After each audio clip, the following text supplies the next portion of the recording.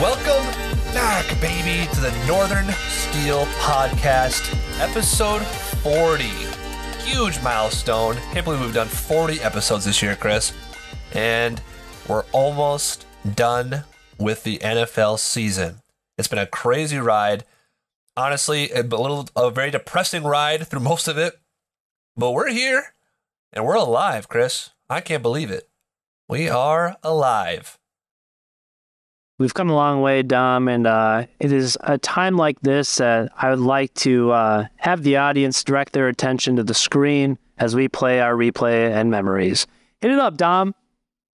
If you somehow missed last week's game, our third win in the win streak that the Steelers have, because you're too busy sulking about your tax evasion, we got the highlights for you. Starting off these highlights, we opened up on these highlights not with a Kenny Pickett sack, but with a jet sweep. Please, God, no. Wait, Gunner somehow blocks 3 Ravens players by himself and springs Jalen Warren for a huge gain into Ravens territory. But, like most offensive drives, the Steelers cannot punch it in and will have to settle for a Chris Boswell field goal to put the Steelers up 3-0 from the 3-yard line. On the Ravens' first possession, they too find success early, with Dobbins getting his own big run after running all over the Steelers in their last matchup. Seems like both teams may just try to ground and pound here, but the Ravens also can't punch it in and have to settle for a field goal, making the score 3-3 with a little over 14 minutes left in the half. Later in this quarter, the Steelers have the ball. It's going to be 3rd and 5. Kenny rolls out to the right. He looks downfield, and he finds Pat Freiermuth to the Ravens' 38-yard line to move the chains. Will this result in a touchdown, Chris? No, it doesn't result in a field goal either, as Boz doinks it off the post. Now the Ravens have a chance to score before half, and Dobbins gets another huge run. The Ravens utilize 3 players, so this should be easy to stop, but Dobbins is just built like that, I guess. And then after the most egregious, unsportsmanlike call I've ever seen on Cam Hayward, the Ravens have a 1st and goal and capitalize by throwing a touchdown with 7 seconds left in the half. Huntley found Isaiah Likely, and it's likely I will be in anger management after witnessing the sequencing of events. Ravens go up top 10-3, 7 seconds left in the half, and a point where they shouldn't have scored a touchdown at all. Moving on to the second half, Huntley decided to start throwing to the only other playmaker on this team, Mark Andrews. Andrews was with already a couple catches in the first half. It's odd that we have no one covering him at all, since the wide receivers don't play in this game, really. But who cares? And then on 2nd and 25, Huntley finds, guess? Can you guess? Can you even name a receiver on the team that isn't Mark Andrews? Of course not. And neither can Tyler Huntley. This sets the Ravens up for a 51-yard field goal for Justin Tucker, or as I like to call it, a chip shot for the GOAT. And the Ravens go up 13-3. Steelers ball now, and Najee says, F this. I'm tired of not scoring, and becomes possessed by a man who wants to win this game, picking up 15 yards on the carry. This will move us to a 3rd and 14. It's time for George Pickens.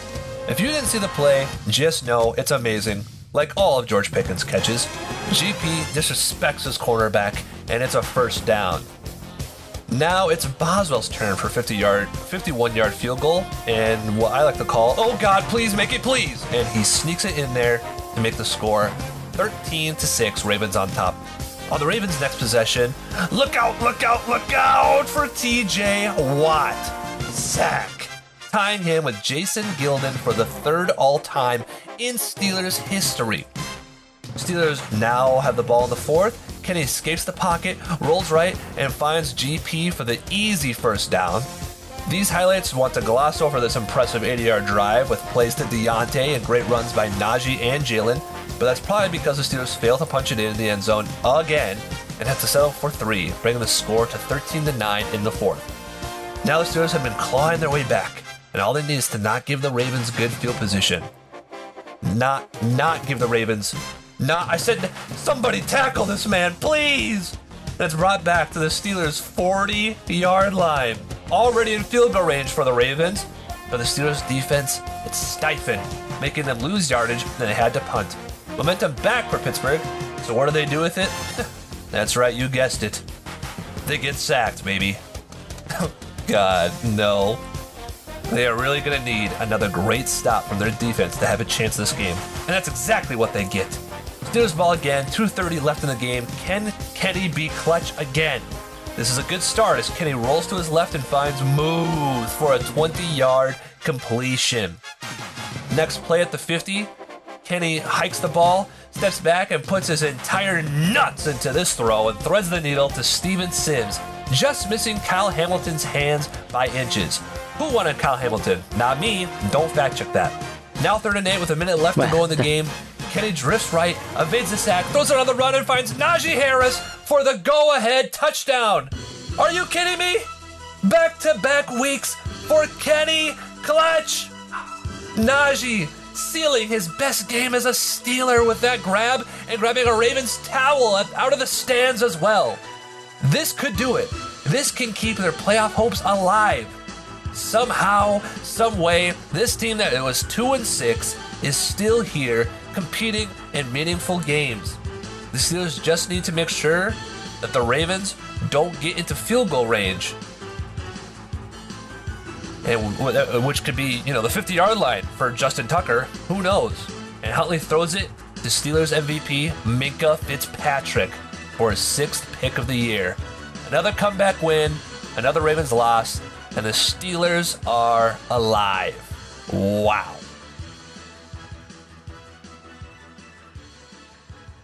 Ooh. I don't know what to say, man. It's been a ride. It's been an absolute roller coaster. If we look back literally a month ago, maybe even 3 weeks ago, maybe even last week, we're like, all right, season's done. Let's pack our bags, whatever. I obviously don't want to see a losing season. It's going to happen. And now look at what's going on. We're 8-8 with one game left against the Browns. We're making plays. We're having these great fourth quarter comebacks. Kenny's playing great with those fourth quarter comebacks. Najee's on fire, which is awesome.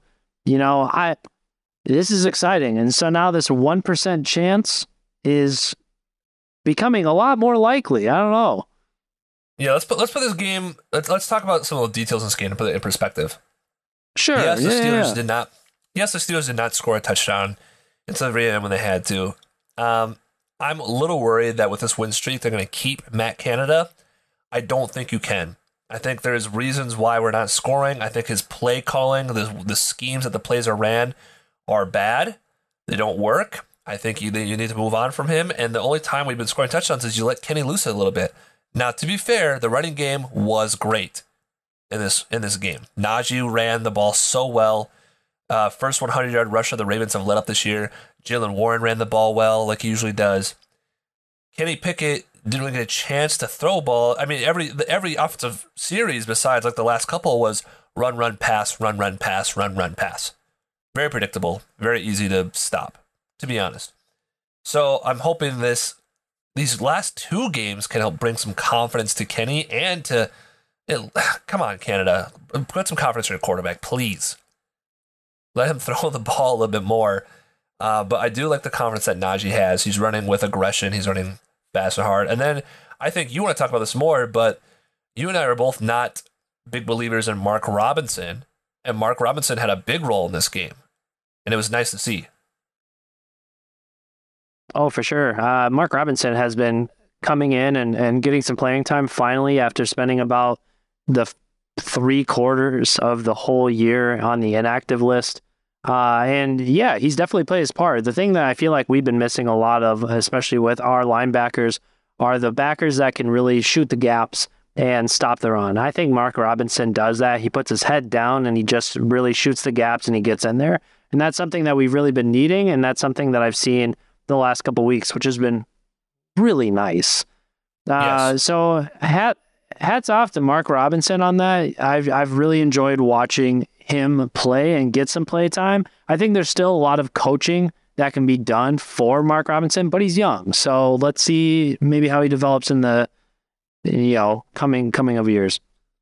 And what that means for the linebacker core on the Steelers, not sure yet, but it will be something that we discuss potentially next week, if next week becomes our last podcast of the season. Spoiler alert, we'll get more into that later. But yes, the defense, we talked about last week, the main goal of the game against the Ravens was stopping the run because Huntley was playing, and they let up 200 yards rushing the last time they played the Ravens, and they did their part this time. They really shut down the run. Yes, Dobbins had some bigger runs, but I thought they did a really good job, especially when it mattered most. The highlights didn't show up, but there were two drives at the end there. One where the Ravens returned that field goal back, where the Steelers actually pushed them backwards, stopped them, moved them out of field goal range.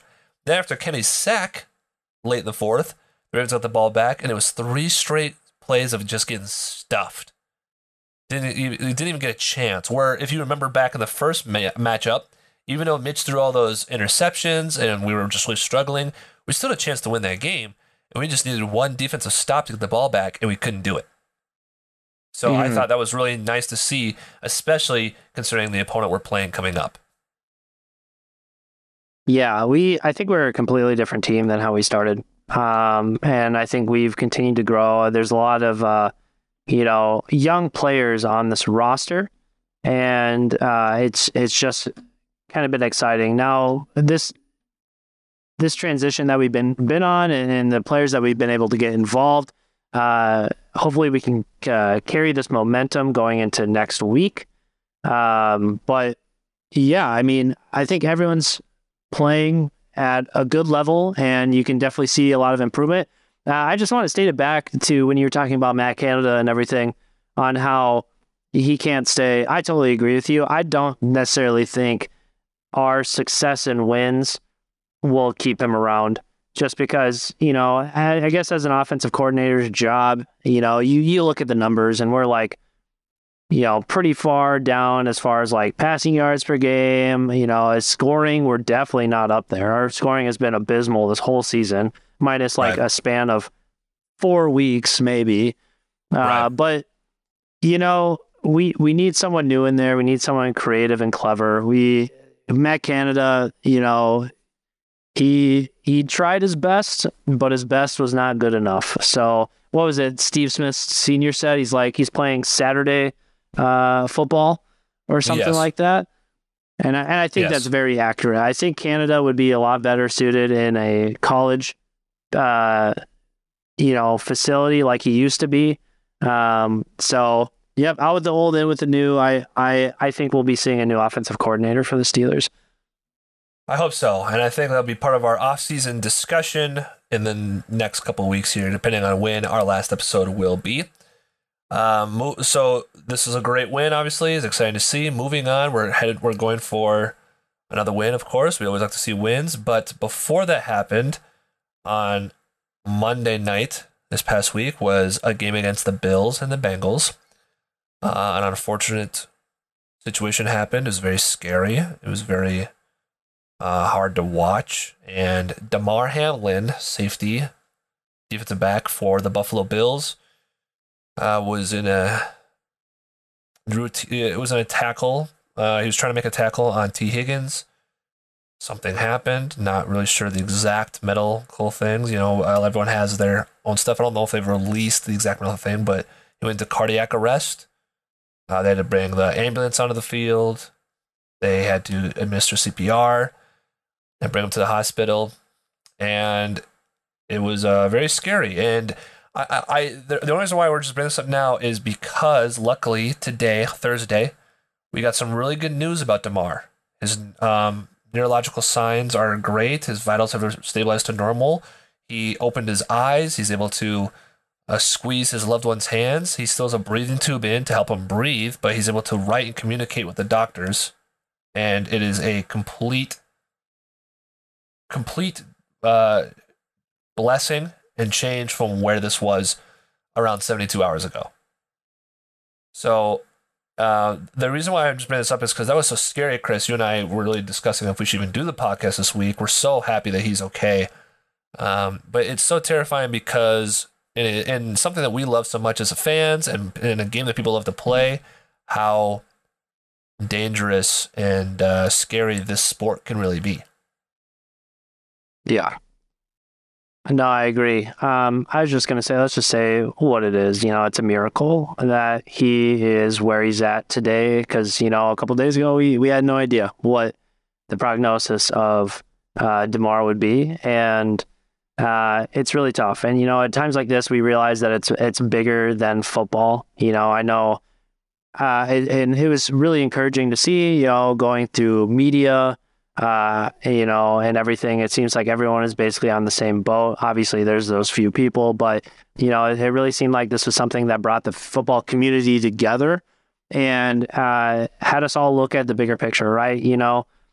These men go out on the field every single Sunday or Monday or Thursday every week, and they put their lives on the line. You don't really realize it, but, they go out there and they give it their all.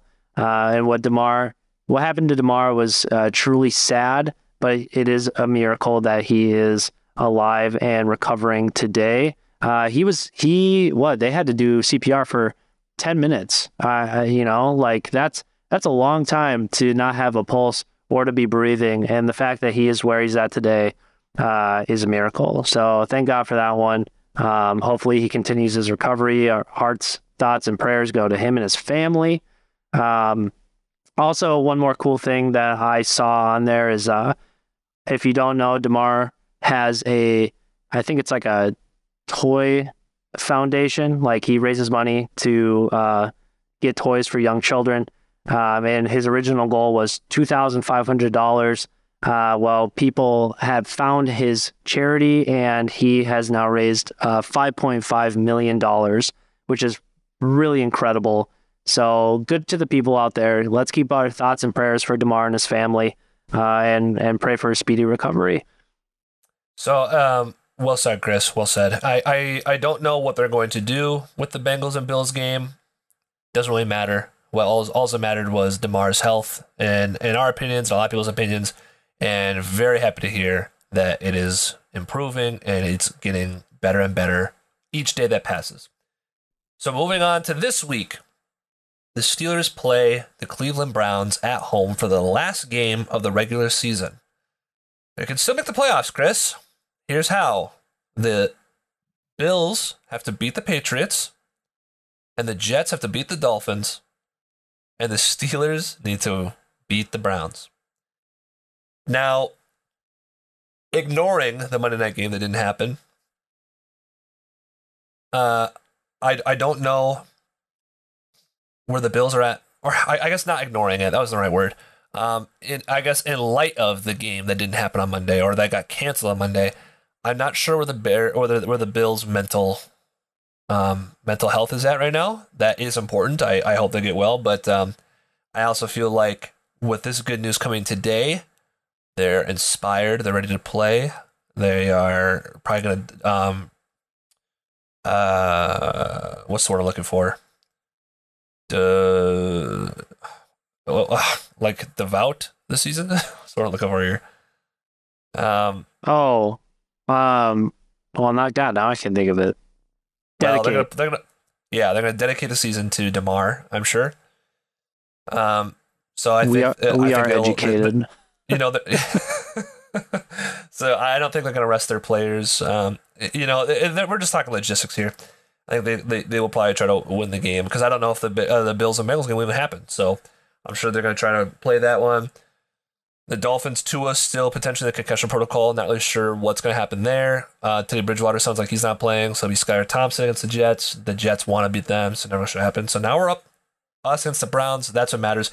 Even if we don't make the playoffs, Chris, I would still like to end on a high note and get that win. It seems like we're finally finding some footing, something to build on for next year, and let's keep that train rolling. Oh, I totally agree. I mean, would a higher draft pick be nice? Yes, but I guess I'd rather see progression and improvement in this young team. And if we can carry that into next season, going into the 2023 season as hot as we are leaving it, like, I'll feel pretty good. We get a few added pieces, some new coaching, things like that. Who's to say that we can't, compete with the big dogs next year? So, yeah, I totally agree. I'm not hopeful for the playoffs personally, but I do want to win. I do want to end on a winning note. Yeah, I mean, they'll probably end up going the same way. But, if we do make it, we'll discuss it. We'll talk about it. But right now, let's talk about our matchup with the Browns and Chris's favorite segment. Take it away. Keys to the game. There it is. There it is, Chris. Keys to the game are usually the same every week. What do you got for me? All right. Well, I'm going to switch it up a little bit because I think this is a very important week. I think this is an obvious must-win for us. So we got to pull out all the stops, right? And I mean all of them. So what we're going to do is we got to distract Deshaun Watson. So I'm talking get the tables out there, get God. I mean... Get the massage have a whole oil. section. Yeah, get everything, man. Get the scented candles. Maybe play some of that like mandolin in the back. I don't know what it's called. Just some kind of peaceful music. Light some candles. We're pulling out all the stops, all right? But you know what? Here's what we got to do. We need to basically do the same thing that we did against the Ravens, I think. First off, we controlled a lot of that game by running the ball. Najee is coming off of his best performance of the year, maybe even of his career. So we got to keep that going. We had a great 1-2 punch with him and Warren. Warren had a lot of great runs in there. Najee playing amazing. We just got to keep that up and keep that firing. If anything, maybe we got to start opening up some play action. I know that because of our play style, we only had one play action pass last week. It might have been a good time to introduce that a little bit more, but you know what? We came away with the win, so I'm not going to be too upset about that. So yeah, let's keep running the ball. Let's move down the field. Another key to the game for me is actually scoring a touchdown rather than settling for field goals.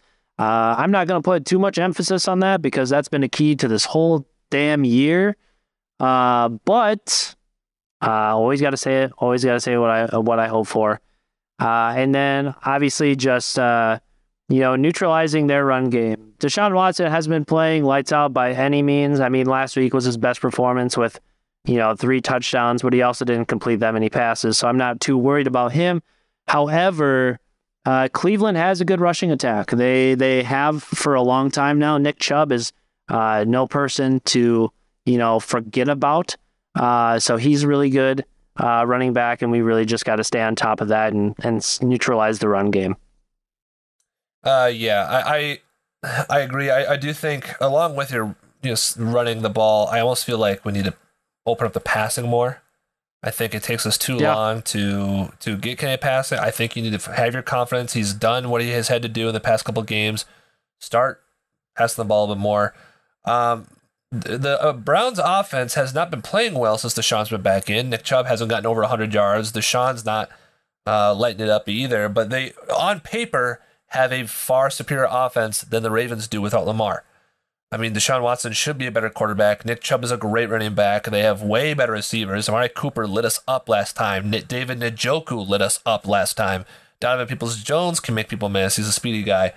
So you got to be on your P's and Q's, okay? The defense has got to come out fast. They got to come out hard. They got to impose their will on this team. The biggest obstacle in the way here, now the Steelers just faced a hard defense in the Ravens. Ravens have a top 10 defense in the league. But the Browns defense, who are not statistically good, have been really, really good since Deshaun Watson has come back, unfortunately. They have scored 3 defensive touchdowns. They've had a special teams return touchdown. They have at least one takeaway in every single game, multiple picks, multiple sacks every game, at least 2 to 3 in every game they played. The defense is playing very, very, very good. And that is the biggest key to watch out for this game. The thing that could really tear us apart is how the defense is playing. Now, of course, we would all love to finish out this year strong, beat them by 40. That'd be awesome. but their defense is playing really well. So it's probably going to be another close one, folks. As always, week in, week out, that's Steelers football, man. So before we go on to our very last game picks of the year, I want to say that if we don't make the playoffs, it's been fun doing this for the first time this year, doing a podcast every week with you guys and having people listen. And Chris and I have said that when the season ends for the Steelers, we will be taking a break until the week before free agency starts for the offseason. We do love football. We'll be watching the playoffs. We'll watch the Super Bowl. But, our passion is talking about the Steelers. We're not going to sit here and talk an hour about all the other playoff games or even sit here January and February and speculate off-season moves until they actually happen.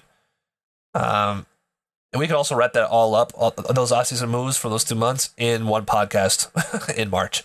So when the season's over, that will be our last podcast. Potentially could be next week. And then we will see you guys in March if we continue this. If you guys would like to see us continue this or hear us or however you consume this podcast. So let's do our final game picks of the year, Chris. Chris is up 161 to 160. So it all comes down to this.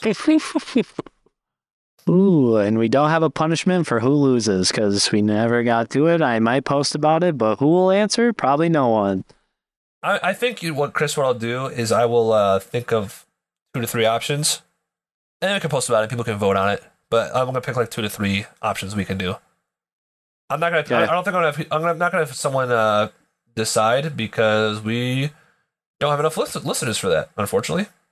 So I'll just I'll give some options out there of stuff we could do. Okay, you ready? Yep. Chiefs at Raiders. Chiefs. Titans at Jags for the division. Jaguars. Easy dubs. Jaguars. Duval, baby. I want to see them in the playoffs. I really do. I do too. Browns at Steelers. Steelers. Ain't no other way. I mean, come on. Browns is the Browns. Am I right? Let's go. Ravens at Bengals. Bengals. Yeah, I think because of the Monday game being canceled, and rightfully so, the Bengals still have to win this game to secure the AFC North division because they don't know if they're going to play that other game or not. So they will be playing this with all their starters, and I say Bengals win. Vikings at Bears. Vikings. I don't know why I thought about that. No Justin Fields, no win for the Bears. Vikings. Patriots at Bills. Bills. I said Bills, just kind of like how I touched on earlier. Same reason why they need to keep playing this game. Jets at Dolphins. Jets. Jets. Are you actually going with Jets? I am going with Jets. I'm changed my mind. I changed it with Mom's picks. I'm doing it. Dang. Okay, yeah, I'm going Jets too.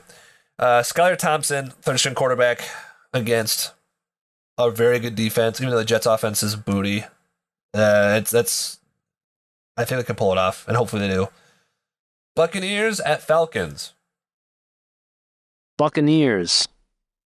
I'm going to go Falcons here. Buccaneers secured their playoff spot at number 4. They're not even close to moving up in the seeding. There's no reason for them to play. I think they rest. That is true. However, I did read an article today that Bulls said, we're playing them because we have not been playing well and we have stuff to work on. So you said, unless something changes? Yeah, sure. Tom Brady at 50 years old is going to play a game that doesn't matter. Yeah, I'm sure. I'll believe it when I see it. Tom Brady could use the practice, man. This year he could. Panthers at Saints. Panthers. Yeah, in a game that doesn't matter, I'll go Saints at home. Texans at Colts. Give me the Texans, please. Yeah, give me the Texans as well. And I think both of us are picking Texans because we're trying to manifest something with the Texans winning and the Bears losing so that the Steelers get the 32nd overall pick in the draft. Would be really great. Would be wonderful. Basically a first-round pick for Chase Claypool.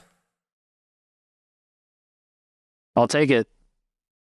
Cardinals at 49ers. 49ers. Yeah, they got something to play for. So they got to keep their seeding. They just moved into the 2nd seed. Cowboys at Commanders. Just because I want to see the fall of the Cowboys, I hope the Commanders, but I'm going to go Cowboys. Commanders are starting Sam Howell this week after being eliminated. Cowboys can actually still win their division. So, Cowboys. The best rookie quarterback in the draft. Rams at Seahawks. Seahawks. Geno Smith, baby, make that playoff. Seahawks need to win to keep the playoff hopes alive. I pick Seahawks. Giants at Eagles. Eagles, because they need to win. They do. The Giants are locked into their number 6 spot in the seeding. They're probably going to rest their players, even though the coach said they aren't. But why would you risk playing the top seed in the division just to get injured? I say they rest. Eagles need to win to secure the number 1 spot. Eagles win that one. Chargers at Broncos. So, you know what? I'll stick with the one I said before. I'll say Chargers. I know that it's going to be a game time decision, and there's some things that could happen, whether or not Chargers are going to be playing their spot. But I'm going to say Chargers. Basically, what Chris is trying to say is that if the Ravens and Bengals, if the Bengals win that game at noon, the Chargers will most likely rest because they'll be locked into their number 5th seeding. So I'm picking the Broncos because I think the Bengals will win, and the Chargers will rest their players. And then Sunday Night Football, Lions at Packers. I need the Lions to win. I'm going for the Lions. I do not want the Packers in the playoffs. We deal with Packer fans all the time, and you know what? They just need it to not happen. They go Lions. I'm all for it. I need the Lions to win as well, but I'm picking the Packers in Lambeau in January. Tough not to pick them, but I hope the Lions win. And that will be the end of our picks. Looks like we got 4 different. So it's going to come down to the wire, Chris. We'll see what happens. Thank you for listening to the Northern Steel podcast this year. We really appreciate it. You can follow us on Twitter, Instagram, TikTok, YouTube, and DeJournos.com. Chris, you have any words left to say? In a moment like this, I'd like to express my deepest gratitude to all of you and say, go Steelers. I love when you say something different. All right. Peace. Peace out.